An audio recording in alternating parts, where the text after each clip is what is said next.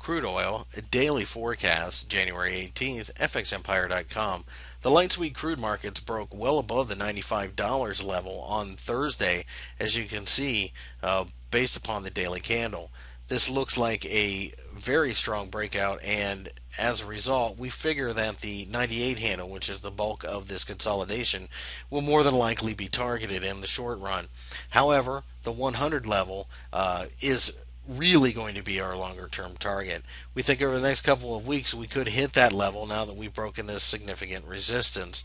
We think part of this is based upon the Federal Reserve anyways, just simply because of the fact that they continue to print money, and of course commodities are all priced in U.S. dollars, and as a result, that should continue to propel the price of commodities in general as the dollar becomes less and less valuable.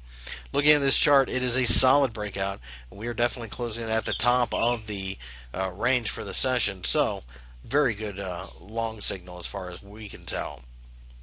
Looking at the Brent market, it's had a bullish session on Thursday as well, but it's a little less clear, just simply because we do have a consolidation area that we are still well within. We haven't broken out yet.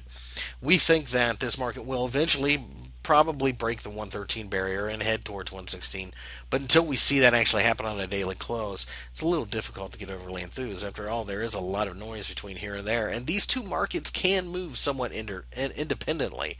The spread between the two are so much higher now than they used to be.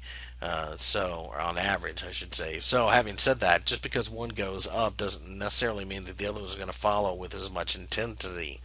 Um, Selling is almost impossible just simply because of what's going on in oil in general.